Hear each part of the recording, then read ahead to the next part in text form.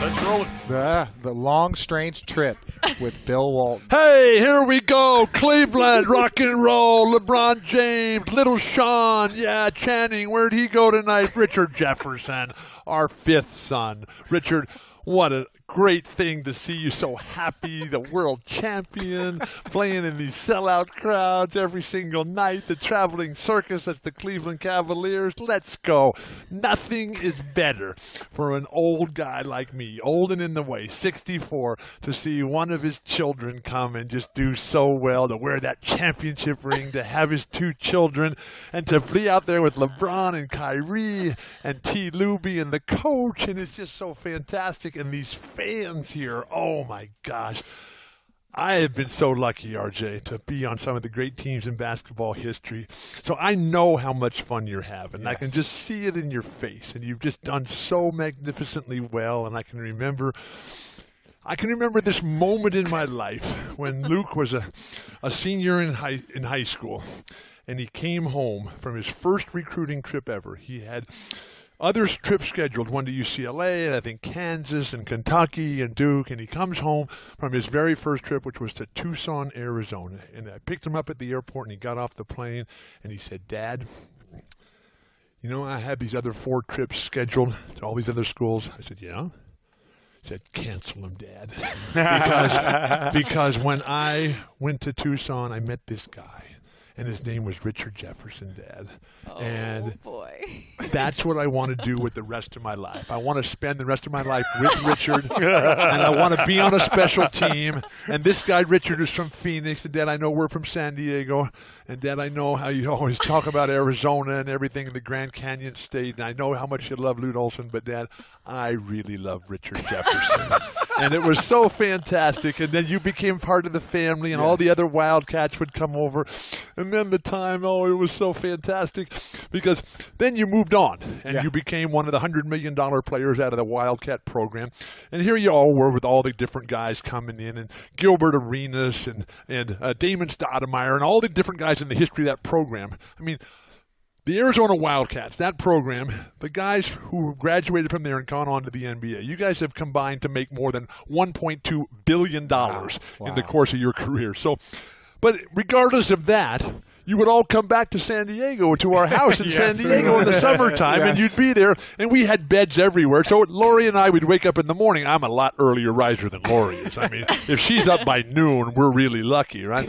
So Lori would come out of the bedroom in the back there in the late morning, and she'd see all you guys just lying around on the floor out there on the couches and in the beds, and she'd look around and said, "You're making $100 million in the NBA. You're making $70 million. You're making $30 million. Now, come on, how about getting a hotel? How about buying your own house?" And then you went and you did buy your own house. Then we bought our own house. And it was fantastic. And you bought that place in Rancho Santa Fe.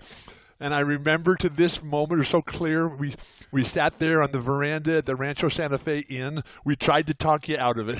And you guys said, "No, we're going to do this, Dad." And so you bought this beautiful estate with fences and everything around it, a big pool. We put in a great garden. And it was just so much fun. And I remember you had a teepee there. Yes, we had a teepee. And then, so we asked you, like, what was the plan? What was the goal? And you and Luke looked at us in unison, and you said, "Our goal is to make this house the Playboy Mansion South." Man. And you did, and you succeeded. And it was over the top. You haven't heard this story? No, I haven't. And so we would always get these, we'd always get these calls. We'd always get these messages from other people. "Oh man, did you hear that Luke and Richard are having a party?" I said, "What?" And I'd say, "Well, when is it?" And they would say, "Oh, it's like Labor Day, and it's an all-white party, whatever that means, right?" And so, I mean, I'm a deadhead. I mean, we go to parties like we go where we go everywhere else. We got our jeans on and we got our T-shirts on, right? And so I would call up Luke and Richard, and I'd say, "Well, hey, man, I hear you're having a party. What time does it start?" So 1 o'clock. But you know what, Dad? They would tell me on the phone. They would say, "This is not really the kind of party that parents come to." You know when your parents want to tell stories and they kind of embarrass you. I did not know that all of the dozens of listeners we have out there would get to hear about me and Luke trying to have a Playboy South type party. Oh, you succeeded. It was incredible. The messages that I've received over the years. And I come across these young, wonderful angels here like Allie. And, well, thank you. and I'll come across them, and they'll say, "Oh, man, I've been to your house. I've been to your teepee." I say, "Oh, who are you?"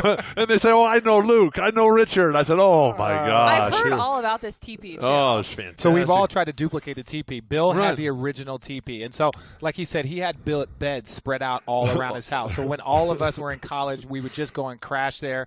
And so what would happen was like whoever didn't get to a room first ended up having to go crash on the bed.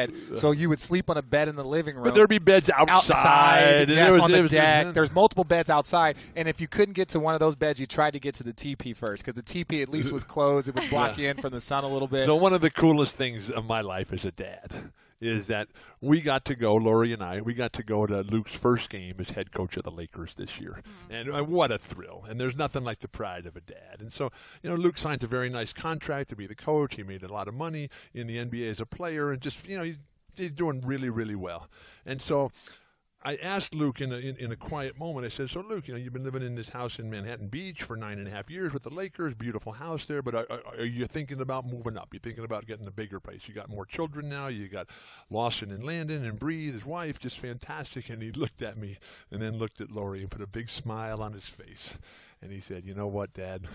There's only one 1010 Myrtle Way, which is our address." Yeah, and address. it was we still live there. It's a fantastic place, and we've been there 38 years now. And how old are you now, Richard? You must be 37 now, right? I'm 37. The funny thing is, so I remember my first our freshman year. Right. You called and was like, "Luke, I need you to send." Coach called and said there's documents, and so I need you to send them to 1010 Myrtle Way, San Diego, California, 92103. 92103. So I'm giving away my home address on your podcast. That's the dumbest thing I've ever done. Half of San Diego has been there. Me and Luke used to take everybody there. So then you say it again, and I looked to Luke, and I was like, "Luke, did you just move or something?" And he was like, "Why?" I was like, "Well, your dad left the address twice." He was like, "Richard, Bill's a little different. I was born in the downstairs bedroom of that house, and every time he calls, he leaves either his phone number twice or the address twice. Don't worry, Richard, you'll figure it out sooner or later." But how much fun was it to go and watch you guys play? Because what Lute Olson did for that program, for the Conference of Champions, for you, all of you individuals, I mean, you're coming up and you got this brilliant coach who knows how to build teams. And that's what I see right here now. And to see these Cavaliers playing at the level. And I'm a warrior of the Golden State. And last year during the championship, you were there, Game 7. I was there 5 and 7. I was there for, I think, 1, 5, and 7. And I was sure Golden State was going to win. I mean, are you kidding me? Yeah. And then Draymond Green loses his mind and puts himself ahead of the team. And then all of a sudden, I mean, I gave up a Bob Dylan concert to go to Game 5. No way. At Humphreys. What am I thinking? Humphreys is this fantastic venue right on the water in San Diego with the mountains behind it and the ocean right there. And the moon was out and Bob Dylan was going to be there. And but we had to go to the game because we were sure that the Warriors were going to win. And then Draymond loses his mind, and Cleveland plays fantastic. The Warriors totally fall apart, and you guys become the best team. And when you win those championships, and it changes your life, and it changes the franchise, it changes the culture and the confidence that you have. And to see the way that LeBron is playing right now, 15 years ago, I came here to Cleveland. The game was at Cleveland State when LeBron was in high school, and it was just incredible to see what skill level he had as a 17-year-old player. Now, Kareem at that level, Wilt at that age and same stage, and Oscar at that same, Sabonis at that stage in their career, they were magnificent. And then now LeBron has just taken that and what he's been able to do in terms of establishing a legacy, but more important, to build a future for himself and to see how it spreads around. And now you got all these players and the vision at the top for the franchise to put the complementary players around. And I know you've been on some remarkable franchises there. there. It's down in San Antonio and in New Jersey when they were on top. I mean, I'm old enough to remember when New Jersey was a good team. And so, that was my first couple of years. Right. Yeah. And you were in the finals every year, right? And you yeah. just kept looking at Luke and saying, Luke, you're like a loser. You're on the Lakers here, right? Yeah. You were rubbing it in. And then he won 2 championships and then 3 with the Golden State. And now you have one. Yeah. And the chance to get it done. And that opportunity, the privilege, the honor to repeat, and that challenge. And with Golden State adding KD, and what a brilliant move that was. And that franchise just on fire right now. But you guys have a chance because you have LeBron and nobody else does. And the years that we were able to win the championship with Portland, we had Maurice Lucas and nobody else did. In Boston, we had Larry Bird and nobody else did. And you have LeBron and nobody else does. And so stay healthy. Keep the team spirit, keep the skill level high, and then the freshness that how many, this is your 14th? 16th year, man. Don't cut him short. I'm so jealous. I mean, I'm the most injured player ever. I missed 9.5 full seasons of my NBA career. And so to see how it's all come together, to see the happiness and the joy. I was down at the Rock and Roll Hall of Fame today to see all my guys, and it was just so special. What a magical place. I came in here grumpy as can be, flying all the way across the country. Everybody on the plane had the plague, and, I'm battling pneumonia here, and I get here, and it's like, oh, my gosh, what's happening? I read the news. I stay up on all this stuff, and I'm thinking, Ohio? What am I going to Ohio for, man? All they have there is carnage and crime and refugees. and immigrants and regulations and terrorists. And I said, what am I going to do? And then I get here and it's like fantastic. And everybody's happy and wonderfully joyous. And the airport looks terrific. The hotel downtown and the mall and the restaurants. And I go to the Hall of Fame on the water and the pyramid down there. It reminded me of our trip to Egypt with the Grateful Dead. And all of a sudden I come into the arena tonight and everybody's just celebrating. And then LeBron just turns it on. I mean, he's like Mozart. He's like the conductor. He's like Gustav Mahler. And it's just does whatever he wants. And those are good players out there. Those are really good players. Paul George is tremendous. And all the different things they've got going for him over there. And LeBron, he just treats everybody like a little child out there. And to see how far he's come, to see how far you've grown, we are so proud. We are so lucky. We are so happy to be a part of something like the NBA. The NBA has changed all of our lives. More importantly, though, the NBA has changed the world. And what the NBA stands for and represents, inclusion and opportunity. That's what life is all about. And to be able to take this message out and for the rest of my life, I'll be always able to tell myself, as I'm on my bike and I'm on the long, hard climb, as I'm sitting there looking at the beautiful sunrise, as I'm checking out the clouds as the sun leaves us in San Diego in this red sky, I'll be able to look back and say, man, remember that day 15 years ago in 2002 when LeBron was 17? I was there. I was a witness. Remember that day in 2000? What year are we in now? 17? Oh, and LeBron's 32. 14 years later in the NBA, I'll be able to say, wow, I was there. And I was there when Richard Jefferson was there, too. And how fantastic. And then little Sean, Channing Frye coming in. And how he's such a great star. And it's just fantastic. And when we had the chance, you and I, Richard, to talk before the game, and you were mentioning what an honor and privilege it is to be LeBron's backup. Yeah. But that's also a challenge, responsibility, and a duty and an obligation. And you've got to push him, but not too hard because he's playing big minutes, and you got to let him get his rest. But your professional responsibility to bring it every night, even though you're going to play limited minutes behind LeBron, that's all cool. But when you come in and you're able to go out there and get the job done, either keep it going as the sixth man or change the direction of the team. And it was the same job that Scotty Wedman had, a great teammate of ours on the Celtics when Larry Bird was the LeBron James of his day. And so here it was. Scotty would work so hard. Scotty and I are exactly the same age. College class of 1974, 4 years in those days, everybody went. And so here it was. Scotty would just be so primed and so ready. And he was one of just a handful of the greatest shooters in the entire league. And there would be games, and when Scotty would play just a couple of minutes, or he'd play more minutes in addition in the same time and same combination as Larry. And Scotty was so good that there was days when he was the second best player in the entire world. Larry would always be the first, because even Larry, at just an average day, Larry was just so far ahead and better than everybody else. 3 times in a row MVP.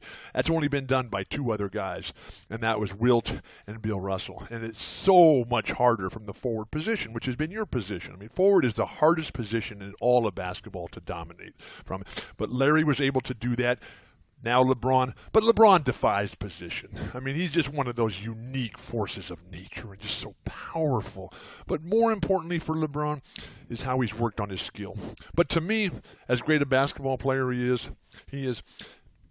his stuff off the court is so far eclipses everything he's done on the basketball court. He's his philanthropy, his business acumen, his sense of humanity, his ethics, his courage, his moral clarity, and also his sacrifice.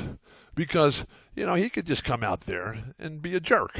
He could come out there and treat everybody like, what are you bothering me for? I'm LeBron James. But he looks around and says, hey, how can I be the human forklift? How can I lift people and things up and put them in a better place? And that's what he's done, to be able to come back to his hometown after learning from Pat Riley about what it takes to be the champion. Because LeBron, he did not have the greatest childhood growing up.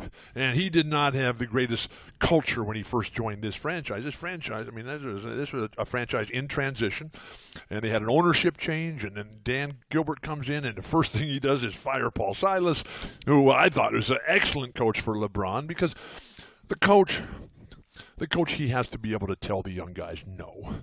And when the coach, the leader, when the guy on the top, when he can look around to all the young guys who want so much, when he can say no, and everybody else still buys in. I mean, that was John Wooden, that was Red Auerbach, that was Jack Ramsey, that was David Stern. And now that's what's happened here. Because when LeBron got down to Miami, there was Pat Riley saying, look, this is the way you're going to do it. And so then Pat takes LeBron to this incredible level, and LeBron says, yeah, okay, now I got it. And now he comes back here to Cleveland, and it's just happening. And the crowd just so fun, so happy, and so confident. And that's the true sign of a great team, a great franchise, and a spectacular player. When you know before the game starts that you're going to win, because at the end of the day, you have LeBron, and nobody else does. And I want to ask you about that, because LeBron just said... Hi, what's your name again? I'm Allie. Hi, I'm Allie. I'm Rafa. I'm Allie. How are you? Again, just a reminder. Yeah. I want to ask you about that. I love Rastafarians. Yeah. Let's go. Spark it up. Yeah. Man. Stoke. Oh, my I want to ask gosh. you about that, because What LeBron was your question? said, LeBron said the other day that no matter who's injured, who's in the lineup, who's Right. not, he's on the floor, the team has a chance. Absolutely. So what is it you see for our listeners, the reason why we're so lucky to be graced by Bill Walton here on our podcast? No. We're lucky to be in LeBron James' world and Amen. universe. Is because he Ask called... Richard how lucky he thinks he is. Man. So lucky. You were on some bad teams out there, right? Yeah. I mean, how many? 16 years? How many teams? This is I've my lost sixth track. team. Sixth team. You were in San Antonio. Yes, I was in Popovich San but Antonio. I that had Tim didn't work Duncan. out so well. Didn't work out so well. Yeah. Where else were you? You were I was in Utah. I was in right? Utah. I was at Golden State. What was that like? Oh man, I was in Milwaukee. What was Okay. I went to like? Milwaukee, Bill. Oh my gosh, Kareem spent 6 years there. Yeah, he won a championship. Good for him. So Karl Malone goes to Utah, right? And so Karl, he gets there. And like he's looking around, and now Carl's from Louisiana, right? So maybe Utah is like a step up. I don't know. Yeah. And so I love all things Utah. It's fantastic. And so Miss Idaho is in Salt Lake City doing a promotion. Yeah. And that was the same day that Karl Malone, nicknamed the Mailman, is being introduced to all the folks when he first joins the NBA in Utah, right? Yeah. And so this lady, Miss Idaho, was off on the perimeter, right? And they're having a big parade and a big celebration and a big rally. And then Miss Idaho, she turns to her friends in her group and she said, well, what's going on over there? Why is that big crowd there? And they said, they're honoring the mailman. And she looks over and says, oh, how cool is that? They got a black mailman here in Salt Lake City here. How wonderful. And so Miss Idaho ends up marrying Karl Malone. Oh, wow. And it Black was History Month, It's just a everybody. fantastic story. No way. Yes, no, and what an angel she is. And they have tons of children, and they moved back down to Arkansas. But let's talk about LeBron and what he has done in terms of the business acumen, and to be able to start all his own agencies and to generate the television programs and products. And here's a guy, LeBron James. You take any athlete in the world today, there is nobody at LeBron's level in terms of the impact on the entertainment industry.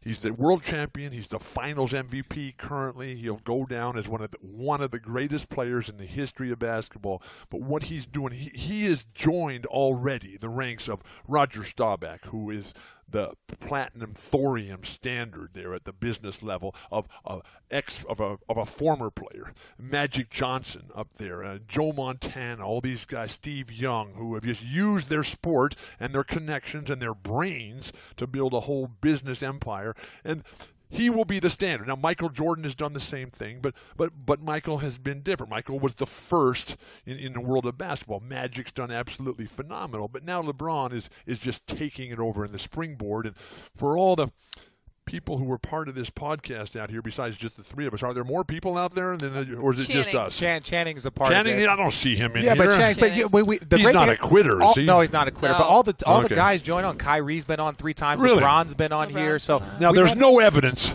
There's no evidence that Channing Frye is a quitter.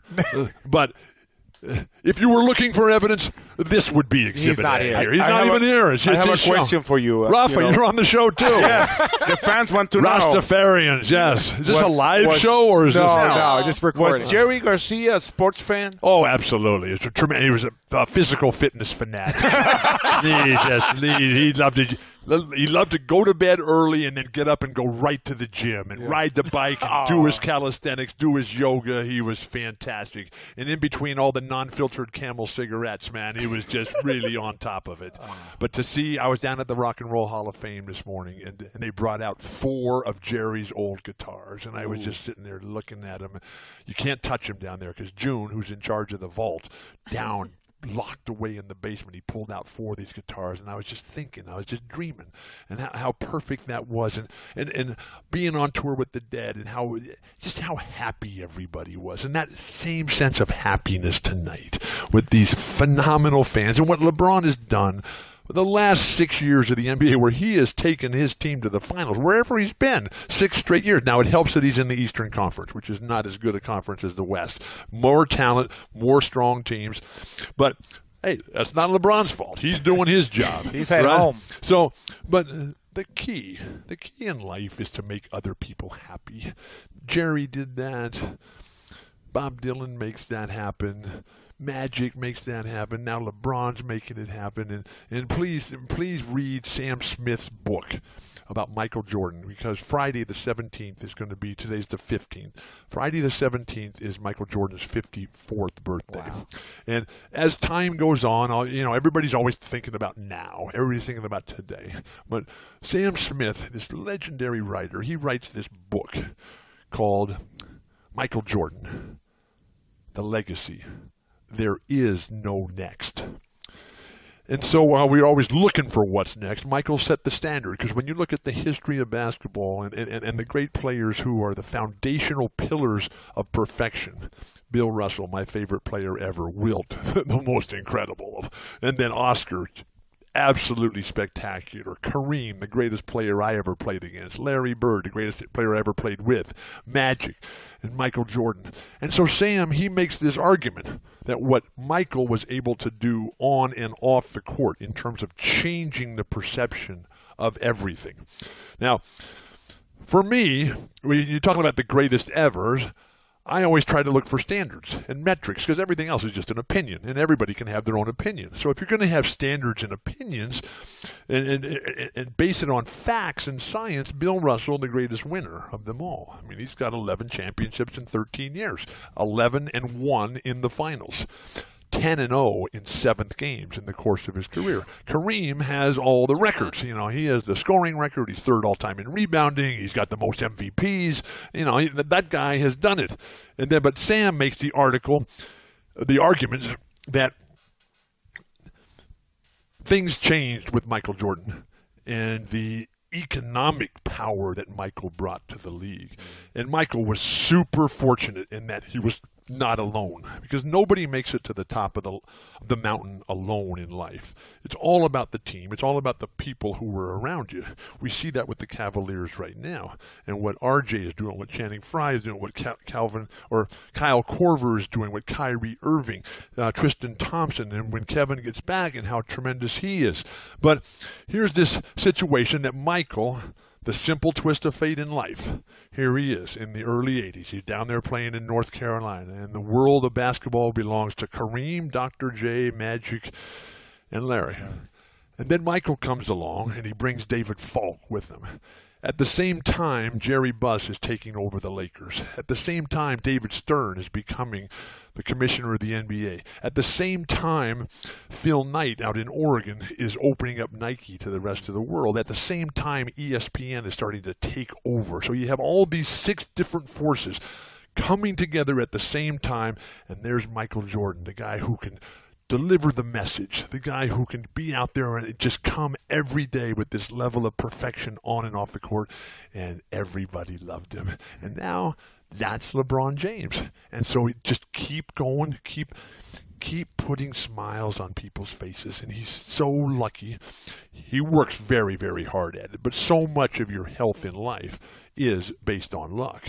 And so here it is that LeBron James is able to play every game. I mean, he sprained his ankle. He's a horrific sprain during the game. And he's lying there he's like looking for the stretcher, right? He gets up, tied his shoe, pounded his foot on the court, went and sat down for a couple minutes, and then came back and was better than ever. I mean, what a player. What a force of nature. What a dynamo. What a volcanic explosion we've been able to witness right here. I need to go back to the pyramid and just, lay underneath those guitars out there. What is this a 24/7 show or what? What is it? What is it about him that sets him apart? What's the one difference that has him way up here, as you're talking about? What separates all great champions is mental acuity and emotional commitment. How smart you are, and does it matter to you? Do you care? And he clearly has that. and he works so hard. And nobody sees that. You know, they see him come out and perform. But, Richard, you're there every day in practice. Yeah. And there's never been a great player without a great coach. And there's never been a great player who didn't just work at it night and day. I mean, he's the hardest worker I've been around. His level of physical fitness, his level of skill, his level of passion. And I mean, there were really, really good players out there on the court tonight, and he made everybody else look like they were in, like, middle school. I mean, it was like, wow. Well, Bill, let me stop you because I know you're Bill, I don't want to keep you. You got places to go. And they got 24-hour room service at the hotel, man. And you've learned Ohio's not such a bad place. And they do it. You know, they do it right over there at that Ritz-Carlton. They do. It's very nice. It's quiet. It's secure. And they have great service, and like all Ritz-Carltons, they honor the Do Not Disturb sign. He has told us his address to his home and where he stays on the road. There we go. Well, Bill, thank you for joining us. So on that point right there, we are not done. We do a show one time. We're doing a big corporate speech. And it's in Los Angeles at Staples Center. And it's a whole day of speakers. I mean, it's all the big boys. I mean, it's Colin Powell, it's Terry Bradshaw, it's Joe Montana, and on and on and on. 25,000 people in Staples Center just for speakers. No concerts, no games, just speakers on the stage.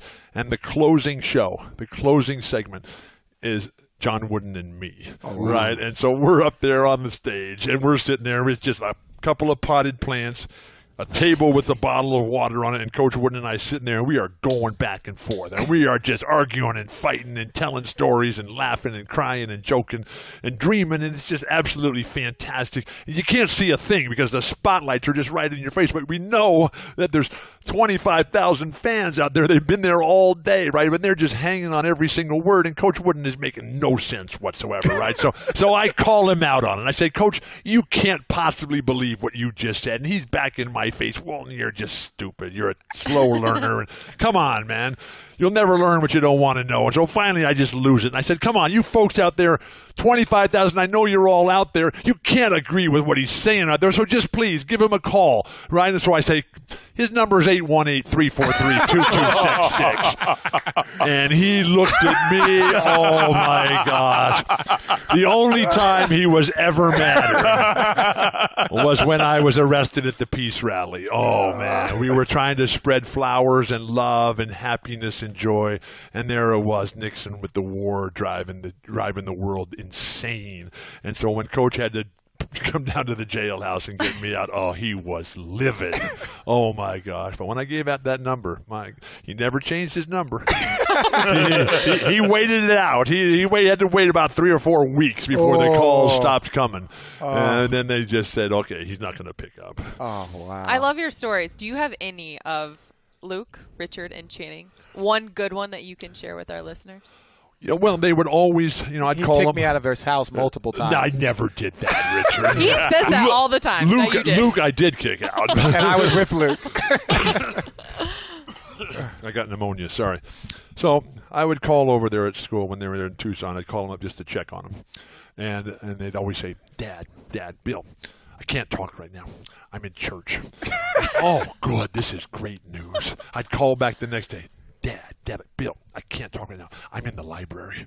And, oh, my gosh. And then I would go over there, and I would see all these, beautiful angels walking around in their bikinis and their short cut-off jeans, right? And everything just hanging out everywhere, and these angels just walking. And they say, oh, I was with Luke and Richard last night. Yeah. Oh, my gosh. It was just incredible. Oh, man. But one of the things about Luke, and Luke is a lot like me. He's very quiet and he's very shy and very reserved. And so here it was. As the children would go away to college, Lori and I would just write them a check and say, here, you're going to have some spending money.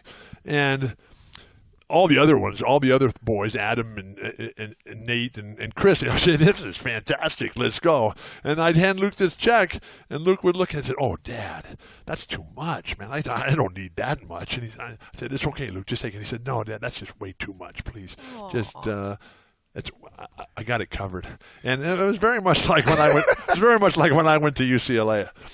I had the time of my life there. I was always hungry at UCLA, but never for very long. UCLA, what a place! Oh my gosh! And I was just there. I've been able to go there back as the broadcaster for the Conference of Champions, and it's just incredible what they've done with that school, and really all the schools in the Conference of Champions. And I'll take this moment to say that Richard Jefferson, one of the very first athletes in the history to, while he's a current player, write a large check back to his alma mater. And they have the Richard Jefferson Gymnasium right there, right on Campbell Drive. Man, you drive by, right, going to McHale, which is not named after Kevin McHale, no, but the Richard Jefferson Gymnasium. And that's what makes me so proud. Aww. Because that willingness, that understanding, because when you get old and when you're just in the way and you can't do anything anymore, the driving emotions in your life are always pride, gratitude, and loyalty. Pride, the satisfaction with your choices in life. Loyalty, do you care? Does any of this matter? And then gratitude, the acknowledgement, the respect, the appreciation, and the gratefulness of the people who have gone before, and all the people who have given me the greatest life ever. And now to see Richard, it's just a young man. I mean, 37 years old? 36. 36. I'll be 37 in June. Luke's older than you? No. Yeah, Luke's a month and a half older. A month and a half older. Yeah, I thought you guys were twins. Man, No. I'm going to have to go back and tell Lori. He's Are in you sure that Luke and March, Richard are not he's twins? in March, I'm in June. March 28th, yeah. Yeah. What's his address? What's his phone number? Whoa, you want me to put that out there? I don't think he would like that. I will say he's on Gates. Oh, my God. Yeah. What city is that? Oh, I don't know. I live in beach Mars, cities. You man. live I in came Mars. back here from the Mars Hotel. I've had a fantastic time here, man. I didn't think it was going to be. I was wondering if I had to bring my passport, man. I didn't know.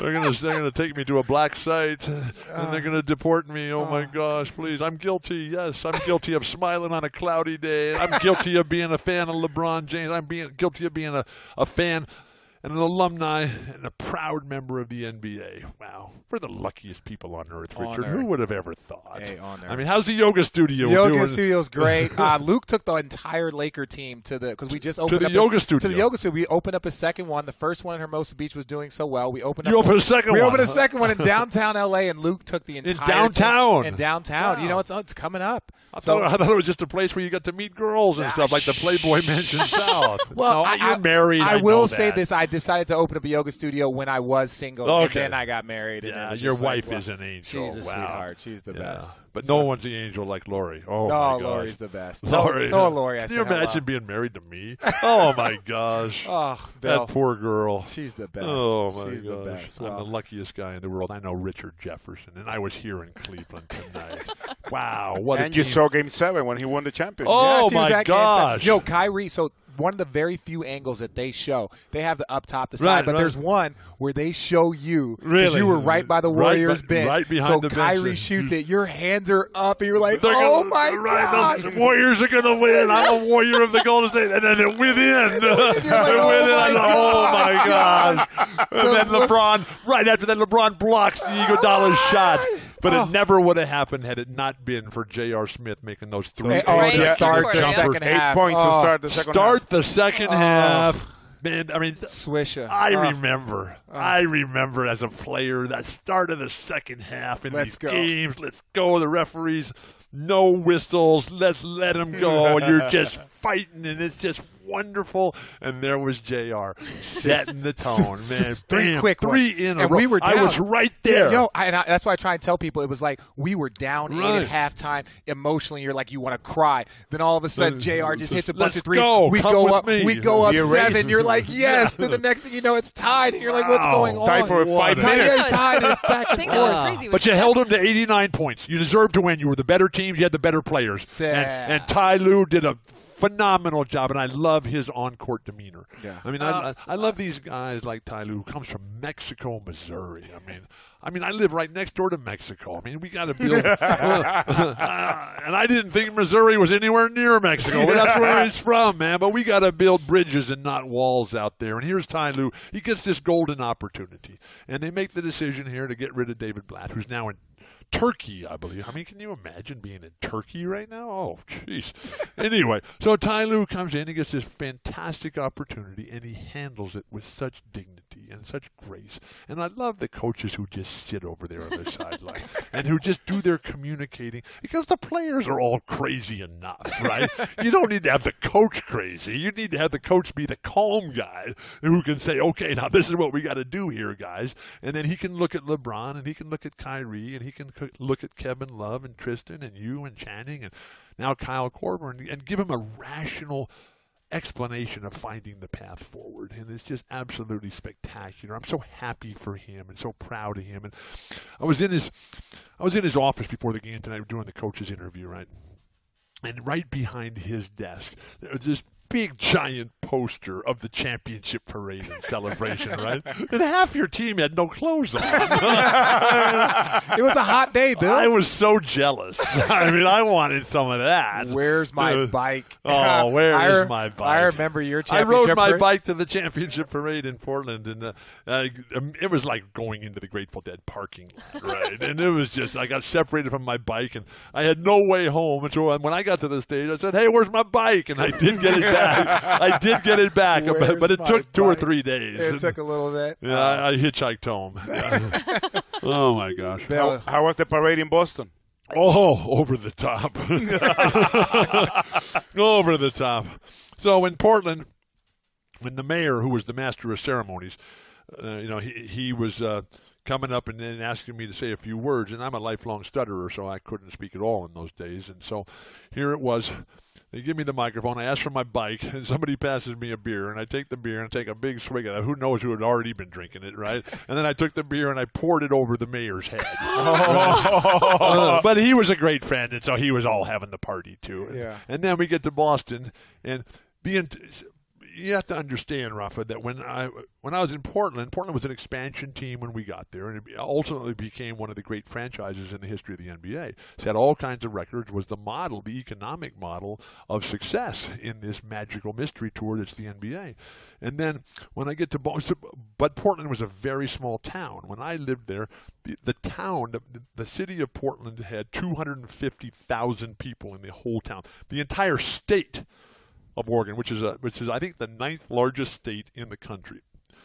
The entire state of Oregon, when I was there 43 years ago, was 350,000 people.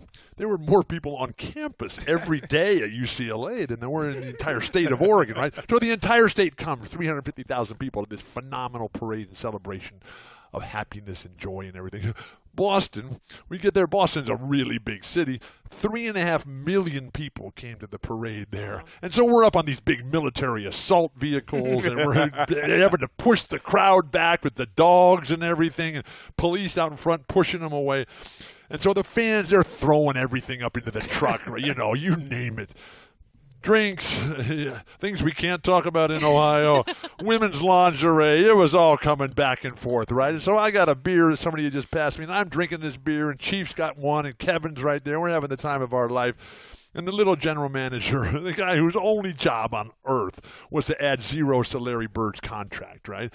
He comes up to me, and he looks at Chief and looks at Kevin and says, guys, I don't know. We're the Boston Celtics. I'm not really sure this is the right place for you guys to be drinking beer. And I looked at him, and I said, are you kidding me? This is what we live for. And I took a big sip of the beer, and I poured the rest of it over his head. There we go. Yeah. There. But Richard has asked me that when I do come to Cleveland that I don't pour beer on anybody else's head. No, not until the championship parade next year. Yeah. It's going to be This tough. year. But it's going to be very you got tough. a chance. We got a chance because we have LeBron James. All you can do is ask for that chance. Yeah. And just stay healthy. Keep the game fresh. Keep passing that ball. Wow. What a special deal. I'm so happy for you, Richard. I love you, Richard. I love you, Bill. You're the best. You're the best. So, thanks for my life. Hey, Bill. Thanks for my dreams. I know how this goes. me happy. Bill, I'm kicking you out of here. Oh, my God. You got to go, What time's Bill. my flight? I have a 7 a.m. flight, and I haven't even packed yet. I'm going back to California. Where are you going, Bill? I don't know. I think I'm going to Mars. You're going to Mars. No, You could stay I'm there. actually going to one of the coolest places in the world, Seattle. Seattle, And great it's, town. that is a place that's standing up for America. And so please, everybody say a prayer. God help America. Yes. Here we go. Okay. Thanks for having me. Rafa, Thank Ali, you so much. RJ. Yeah. Look how cool this is. Let's have a grand time. The celebration's underway. What a night. And with that, it is road tripping with RJ and Channing off the beaten path with our host, the man, the myth, the legend, the one and only Bill Walton. There was a path tonight? That's why I said off the beaten path. A long, I'm your strange host. trip. I like Here we it. go. Good night. All right. Night.